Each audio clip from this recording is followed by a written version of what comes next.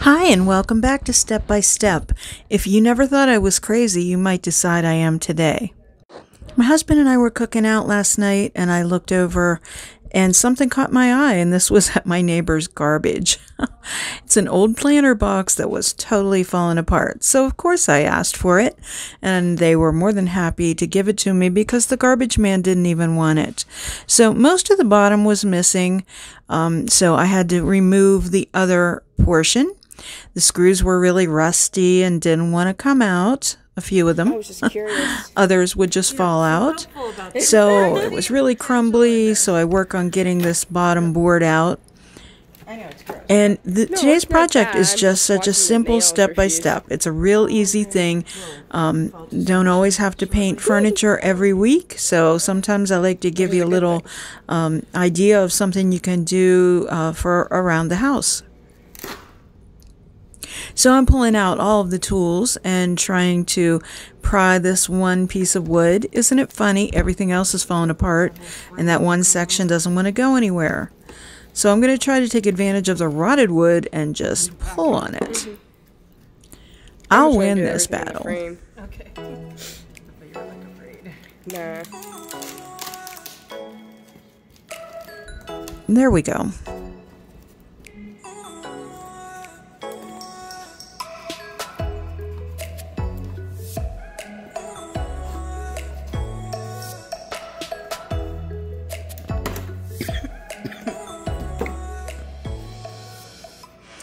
So we have it pulled apart, and of course the rest of it kind of starts to fall apart. And I'm going to start to put it back together. I'm going to use some screws in the side to get it, to start it on its road to recovery.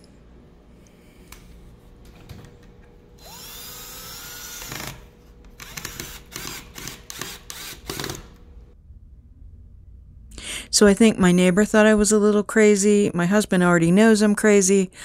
So, you know, I just like to show the picture when it's all done.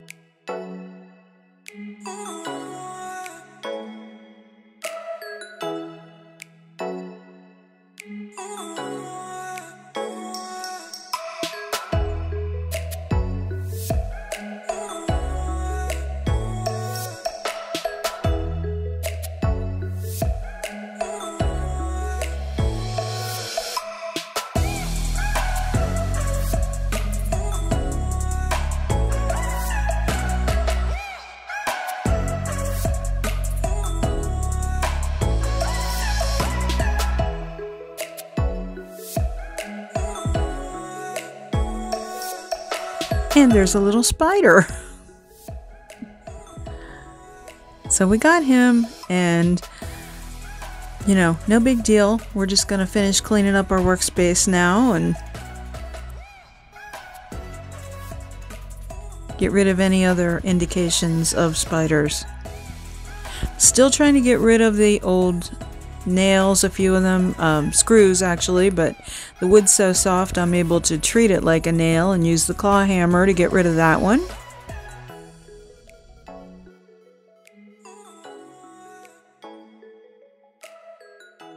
So now I start cleaning with White Lightning. This is Dixie Belle product, and it comes in powder form, and I mix it up and put it in a spray bottle.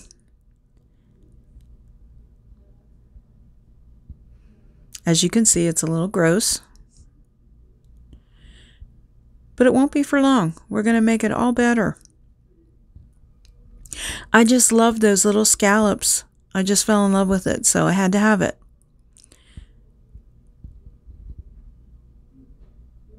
Someone took a lot of time one day and cut all those little scallops out, so I don't want that person's work to go to waste. So I clean it inside and out because I'm going to be painting inside and out. Because this wood's so old, we have to get some paint on there just so it'll last another, I don't know, 50 years. So I also follow up the white lightning with water. So I'm spraying it with water and getting rid of that so that the paint adheres.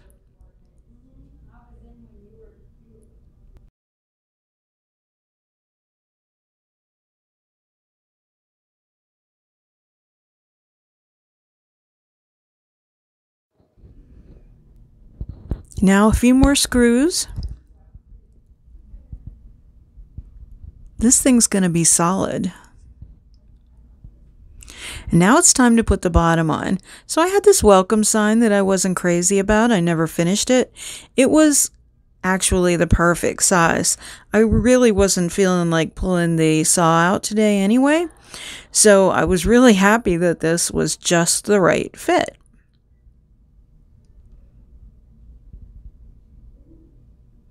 So I'm screwing it in the bottom, but here I have a little trouble. It doesn't want to stay, and I'm not realizing that the bottom is missing in that part. We're missing a board, so we'll keep after it and we'll get it right. You'll laugh at my solution. So I take care of the one side that has an actual straight board and get that all shored up.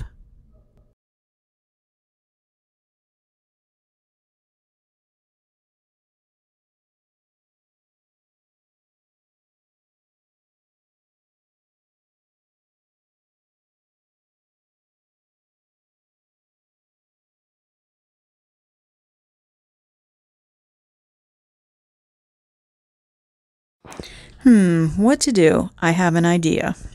Jenga blocks. I use these a lot for spacers. They're just perfect. Doesn't look great right here, and you'll probably think I'm crazy. Well, we covered that already. But it is gonna make a difference. So I put that in and I drill first so that I don't split the wood. Haha. Any more than it is already. And I dropped my drill bit, of course, but we're going to go ahead and put that in there. Now, I won't have to drill any holes in the bottom of this planter because we already have plenty of holes. Now, obviously, this is going to be not meant to hold dirt. You would put plants in here that already are in pots. And when I show you at the end when it's staged, I actually have it staged with dried flowers. So you could do either or, but again, you would still, we would still need draining regardless. So the fact that it has those holes in it is a good thing. So we would drill. If it were perfectly square, we would drill holes in the bottom for drainage. I know it doesn't look even, but that's okay. We're going for rustic here. Just something to throw some plants in, not a squared piece of furniture or anything.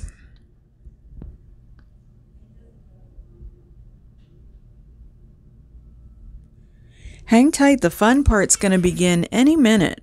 Unless, of course, you like to build. And you can appreciate my crazy DIY repair jobs.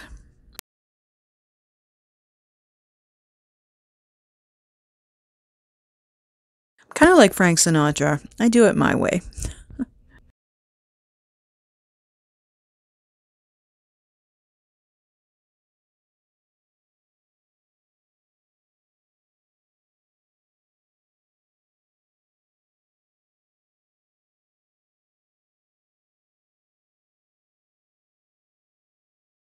Okay, so we have our holes for drainage, and we're ready to paint. And I'm using Dixie Belle's Rusty Nail, and I'm not worrying about complete coverage. I am just putting a coat of paint on this just to give it some new life. And if you love these products I'm using today, I will have an affiliate link in my description box, and you can purchase Dixie Belle products from, you purchase directly from Dixie Belle, but it does help my small business because I get a little kickback. So if you'd use that link, that would be awesome.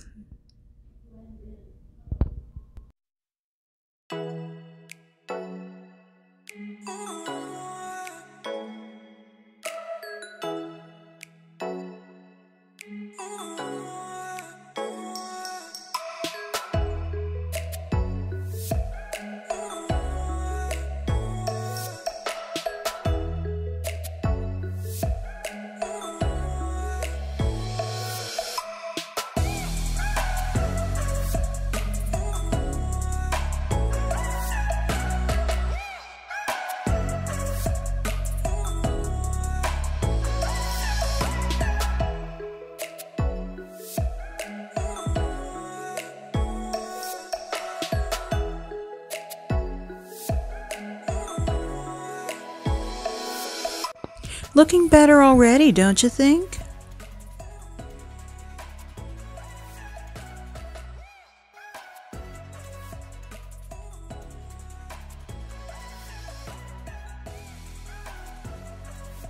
So now I've been dying to use this stencil. This is Dixie Belle's new mud cloth stencil. I think it's going to give this a little bit of a boho vibe. And I am thinking fall, so that's why I selected the rusty nail, and now I'm going to be using burlap to complete the stencil.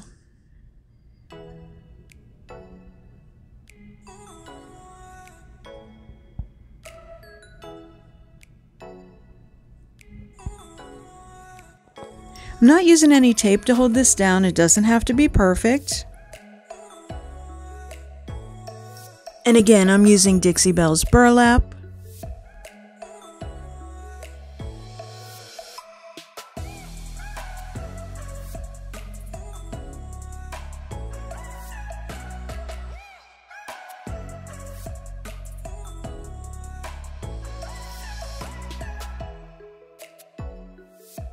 I'm just using a stencil brush.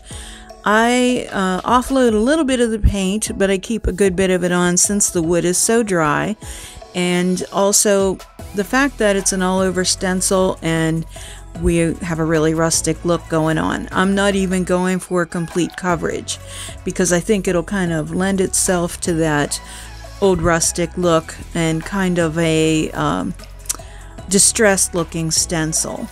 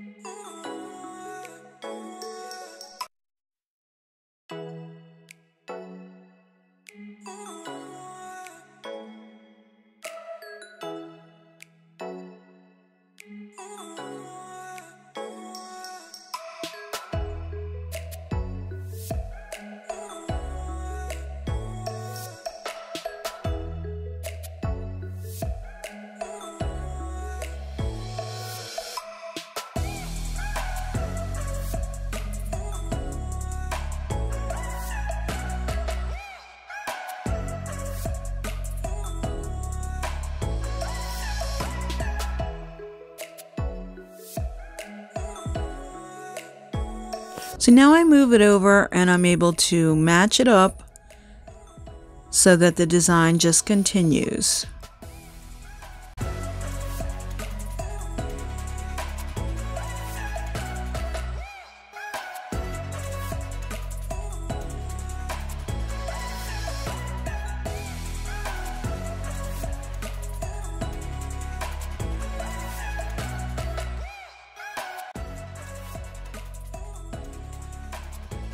And now I'm going to use Dixie Belle's decoupage paper in the feathers design. And I'm cutting out some of the feathers. First I cut kind of roughly around, and then I get in a little bit closer to the edge of the feathers. Usually the paper ends up being a little bit translucent. Generally, if you're painting on white, that'll kind of disappear. But in this case, you probably want to get rid of as much as you can. I actually wish I had gotten rid of a little bit more. But again, we always find a solution There's no accidents, right? I say that every week. Okay, so we have that arranged, and we're going to use Dixie Belle's Clear Coat in Flat. My brush fell apart, so I'm just using an old artist brush because I'm an old artist. And you just put the clear coat down, and then you put the feather or the decoupage paper down, and then you clear coat over top of it. So we did a little sanding on that line where we got it a little bit heavy, and that helped distress it a little bit too.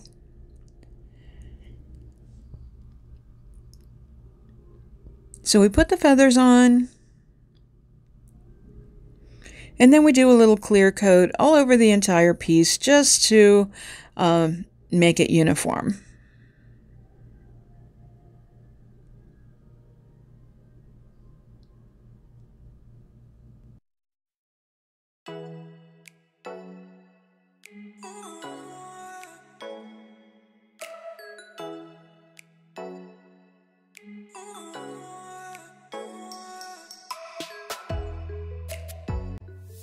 And now I'm using Dixie Belle's Best Dang Wax in brown and a La Petite brush. And I'm just going around the edges, and also I'm doing around the edges of the decoupage. I'm trying to lessen the line around the feather. This kind of works because it makes the line around the feather a little bit more like the burlap color. So it sort of blends in a little bit more, plus it makes it look a little more rustic. We cleaned it up, now we're making it look a little dirty again, but it's just appropriate for this piece, I think. So I'm sure glad I looked over at my neighbors last night and saw something that caught my eye, because now it might be something that makes someone else happy. Like I said, it might last another 50 years. And I'm just wiping back a little bit of that wax. So what do you think? I am loving it, and I put some dried florals in there from Peterman's Flower Shop. They have space in our store, and I think it looks really nice. I also think it'll be pretty with little pots of mums in there too.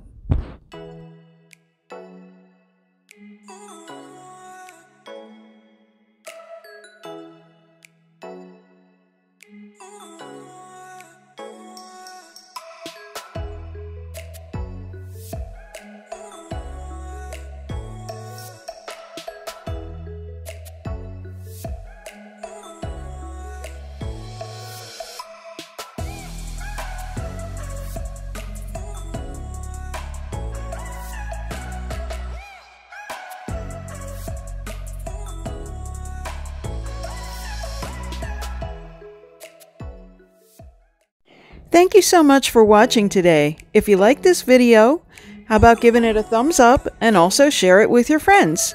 If you haven't subscribed, you'll want to do that so you don't miss anything. Visit us at LiVintageDecor.company, and on Instagram we're LiVintageDecor, and on Facebook we're LiVintageDecor Altoona. Stay well.